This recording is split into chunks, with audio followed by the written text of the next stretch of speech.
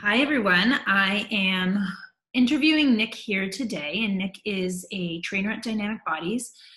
Nick started just before COVID, probably a few weeks, right? Yeah, yeah, I think it was February, like beginning of February, I think, maybe. Yeah, so you didn't have too much time working with us before we had to close down our doors, but you've stayed really supportive and really amazing. So thank you for that. No problem. Nick, you have a lot of experience in training yourself and even doing fitness competitions and stuff like that, right? So I Yeah, really wanted to do this interview today to really gear it towards young men, so boys and young men who are interested in doing a couple of different things. So some who are looking to build their self-confidence and self-esteem, and as we know, working out will help with that and give them the confidence. Back to school is a month away, so just want them to feel confident when going back to school. And then there's the other end of it, where the athletic boys who haven't been really in their sport over the last few months, who want to build, who want to create some more power for their game. And then of course there's the young men that want to build their body and gain mass, right? Because we know how difficult it can be for some young men to gain mass yeah, when they're really, really lean. And then some need to lose some weight, right? So it's kind of like a well-rounded conversation about how we can do that for young men. I think you'd be a really great role model just because of the journey that you've been on. And so I just wanted to share that with people. So if you're okay, I'll ask you some questions. sounds good. Let's Okay, go into it. perfect. Perfect. Okay. So Nick, when you started training, so when you started fitness, how old were you? Oh, when I first got my first gym membership officially, I was 21. 21. And so how old are you now?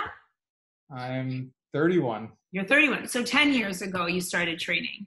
And Yeah. you've done a lot for your physique in 10 years. Yeah, when I look back and like, especially that first year, and I was basically the typical beginner who didn't know what to do and was even at to the point where, and people were like, no way. I was actually like confused and scared to go in the gym. Like, I kid you not, I was actually waiting for one of my coworkers if he was asking me to go in, or like if he was gonna like go there, because I wouldn't do it until like getting that little bit of confidence. So you were really nervous and intimidated to go into the gym on your own. 100%, Yeah. 100%. Yeah. Yeah, I'm sure a lot of boys and young men feel that way because when you don't know what you're doing, it can be very intimidating, right? So you were 21 when you started doing that, and you were going into your workouts with your cousin. Was it your cousin you said? No, this was one of my Oh, coworkers okay. um, when I was actually like working in the restaurant industry. Oh, okay. You work in the restaurant industry then.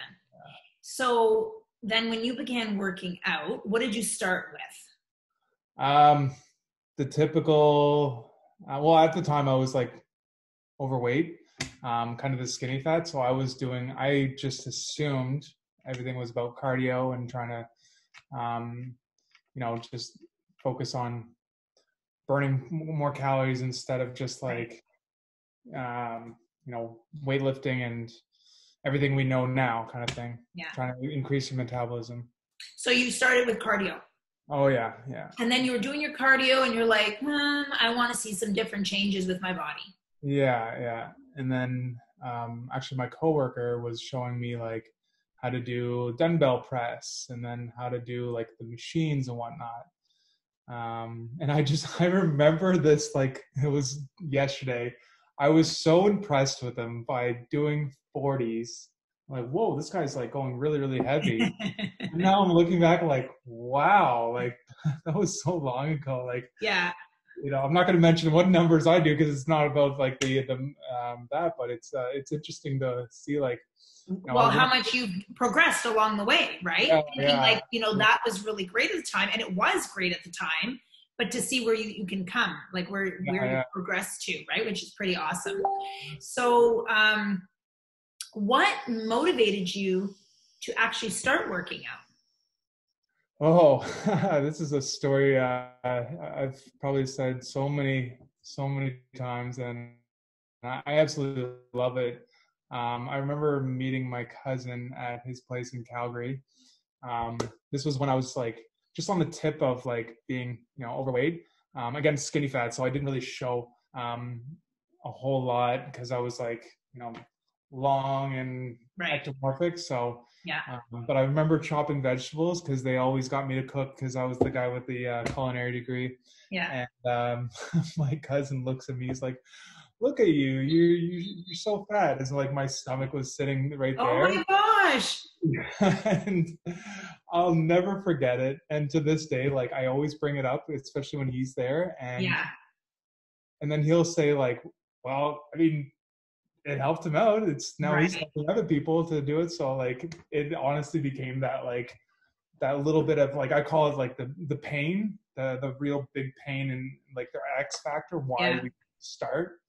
And yeah, I'll never forget that. So that was a big factor. Yeah, I think like those types of things can really hit your heart and they can be really insulting. But at the same time, if you take that type of, I'm going to say, criticism um, and work towards a positive thing, you'll get a good result, right? Like it's, people are not going to say the nicest things, unfortunately, and people are honest, too honest sometimes. But sometimes they do it because that's the way they feel they're going to get you to help yourself, right? And in your circumstance, it did, right? Yeah. It threw you into fitness, right? It threw you into working on yourself. So, Yeah.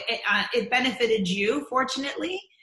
So that's kind of I like that story because it's really relatable. I think that so many of us get insults and from our peers or our family, and we don't take it necessarily the best way.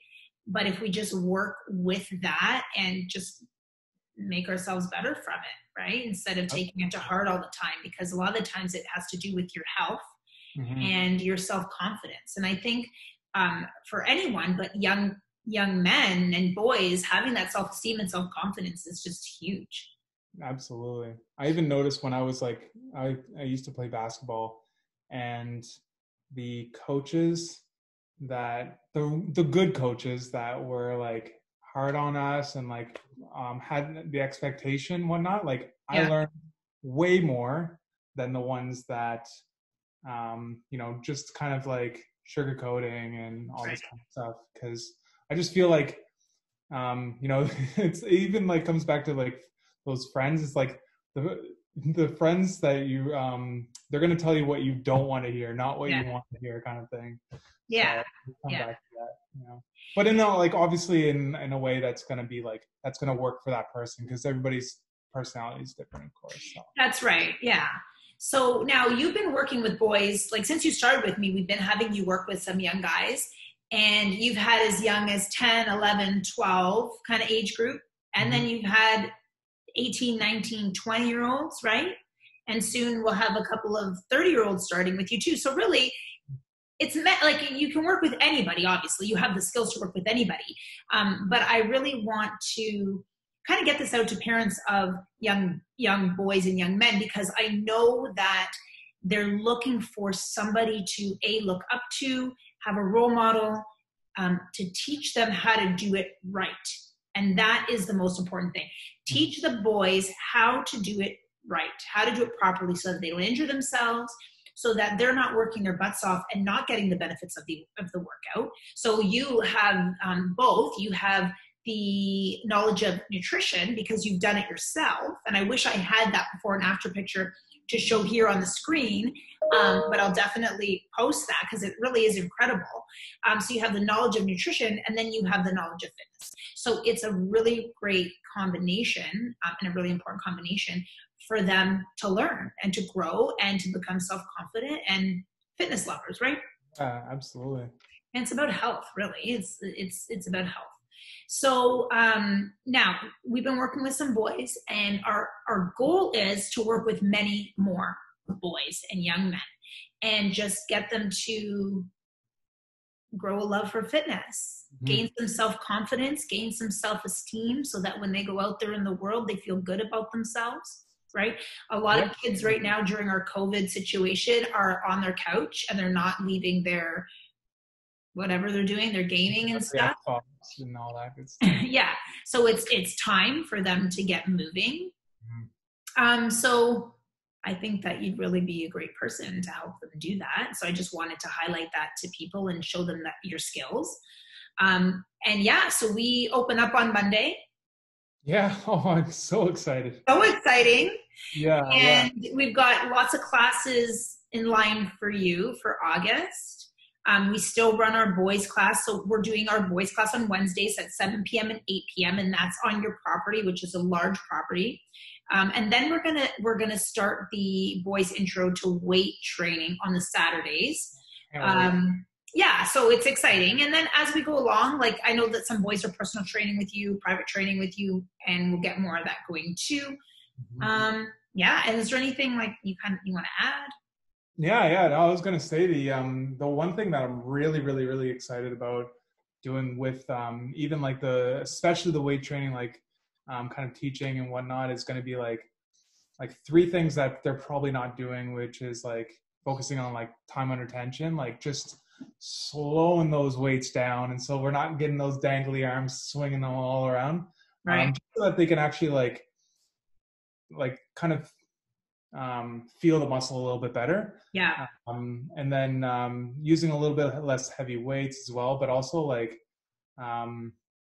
just helping them with the basic like habits even at home too, because I've been talking a lot about to them during the Zoom classes, and like little things like just putting that effort into making your bed, and like saying thank you to your parents, like even like opening doors up for things, like those little positive things, like it's byproducts of everything else that's going to happen. And if we do that more, then like that's just going to create more positivity, and then these boys are going to end up like being successful with everything, not just like their transformation. So it's really, really going to be exciting to see all this like come together and in this like in the studio, and change their not just, I don't want to say change their lives, but like really take it to new heights that they always wanted to. Yeah.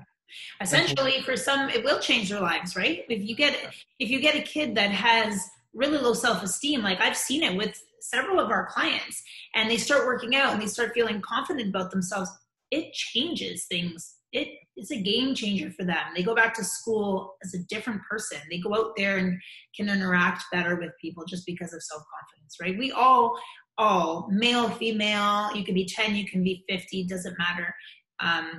Can use that self-esteem booster to just kind of, be a little bit more confident in ourselves. And I think it equates to being more successful in our lives, right? Absolutely. And I think the one thing that even on top is like having them move around actually gives them like, I mean, there's kind of like having the blood flow moving around, like even for boys, girls, like anybody, like just moving, like will allow them to actually like think better too. So they're going to become more confident from that. So and it fights, exercise, as we know, helps with anxiety, helps with depression, helps with energy levels. So I think parents will be happy to maybe see their kids getting up and moving a little bit more too, right? Absolutely. Yeah. And getting off the that, or like having their necks down, all that stuff. Yeah, exactly. Yeah. I see them doing it once in a while in the yard, and I'm like, all right, do I need to like get a bucket for all the phones before we start classes, like the teachers? Yeah. So my mom was a teacher. That's kind of why I'm like that too. So. Oh, was she? Oh, cool. Very cool. Okay, well, Nick, you know what? That was awesome. Thank you so much. I think that I think you're going to be really a really great role model for the boys. I'm so glad that you joined our team. So pumped. Happy that we get to start next week. Yeah, it's going to be exciting. Yeah. All of us with our masks and our 6 feet apart. Yeah, actually more than 6 feet apart. Well, that's true. Yeah. 10, I think I measured it out to 10 feet to 12 feet apart in our classes. Like that's where I've situated the the social distancing or physical distancing stickers. So we got lots of space in We there. got lots of space. We're good. Yeah, No excuses, right? Yeah, we're good. We're good. Okay. Thank you so much. No problem at all. Thank you. Have a good night. All right. Okay. Bye-bye. Bye.